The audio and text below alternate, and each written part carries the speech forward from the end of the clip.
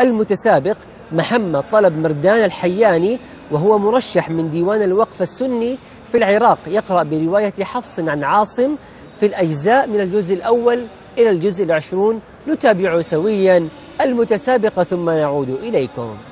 الوالدان والأقربون وللنساء نصيب مما ترك الوالدان والأقربون مما قل منه أو كثر نصيبا مفروضا.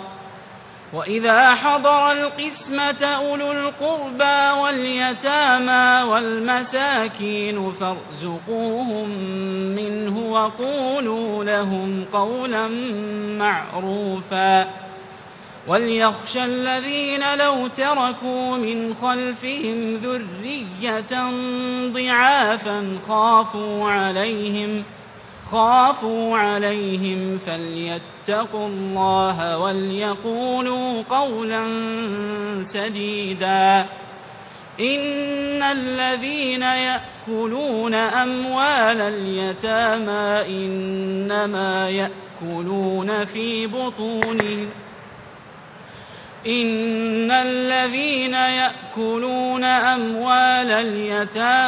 ظلما إنما يأكلون في بطونهم نارا وسيصلون سعيرا. حسبك. السؤال الثاني، اقرأ من قوله تعالى: ولما جاءت رسلنا لوطا سيء بهم وضاق بهم ذرعا. ولما جاءت رسلنا لوطا سيء بهم وضاق بهم ذرعا وقال هذا يوم عصيب. وجاءه قومه يهرعون إليه ومن قبل كانوا يعملون السيئات. قال يا قوم هؤلاء بناتي هن أطهر لكم فاتقوا الله ولا تخزون في ضيفي أليس منكم رجل رشيد. قالوا لقد علمت ما لنا في بناتك من حق وإنك لتعلم ما نريد. قال لو أن لي بكم قوة أو آوي إلى ركن شديد. قالوا يا لوط إنا رسل ربك لن يصلوا إليك فأسر بأهلك بقطع من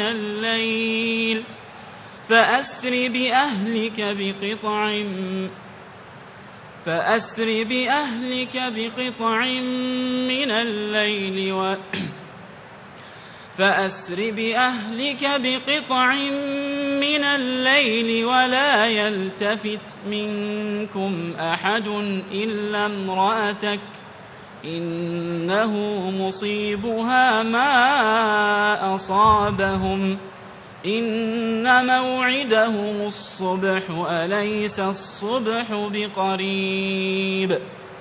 فلما جاء أمرنا جعلنا عاليها سافلها وأمطرنا عليها حجارة من سجيل منضود مسومة عند ربك وما هي من الظالمين ببعيد.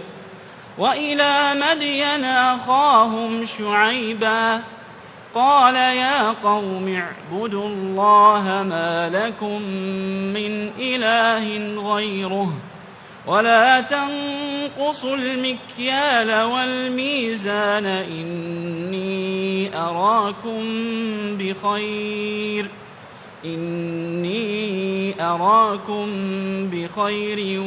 وإني أخاف عليكم عذاب يوم محيط. حسبك.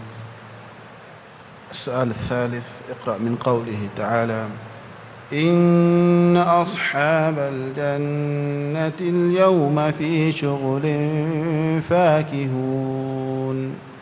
إن أصحاب الجنة اليوم في شغل فاكهون هم وأزواجهم في ظلال على الأرائك متكئون لهم فيها فاكهة ولهم ما يدعون سلام قولا من رب رحيم.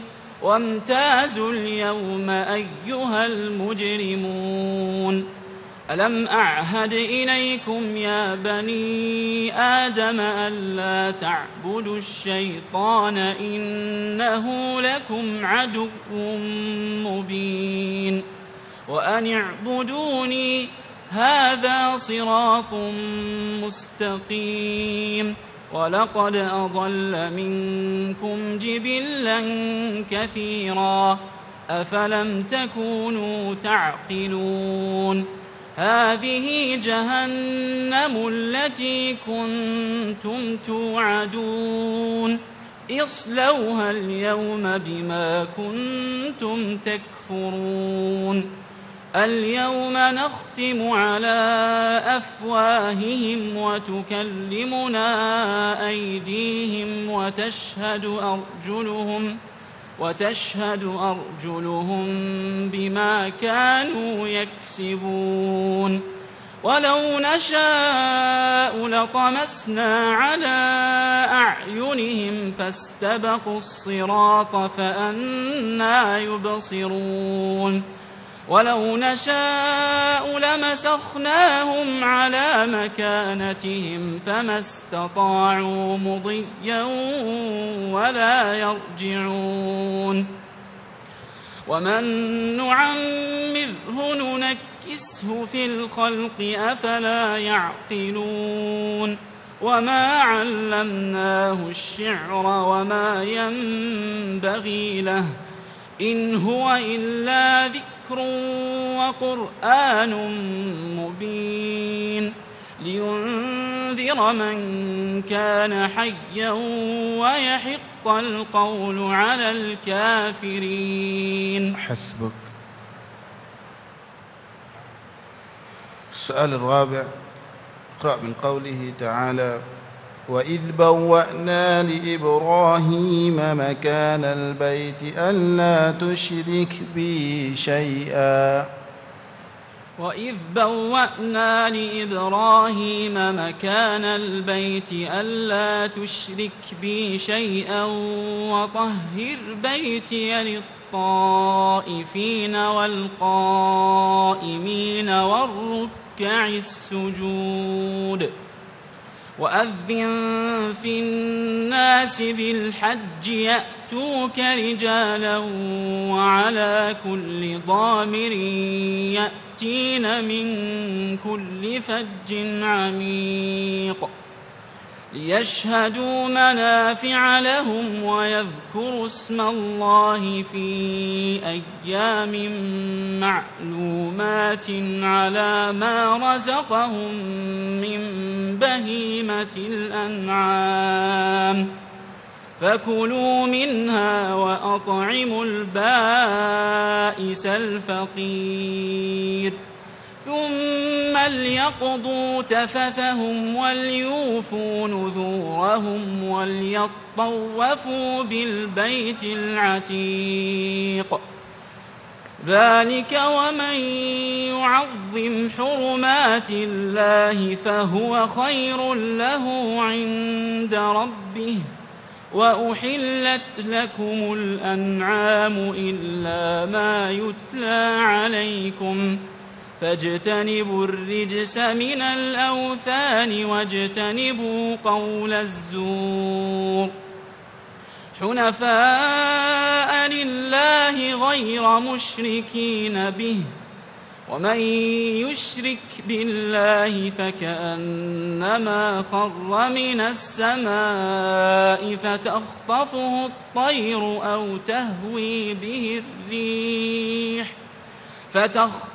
الطير أو تهوي به الريح في مكان سحيق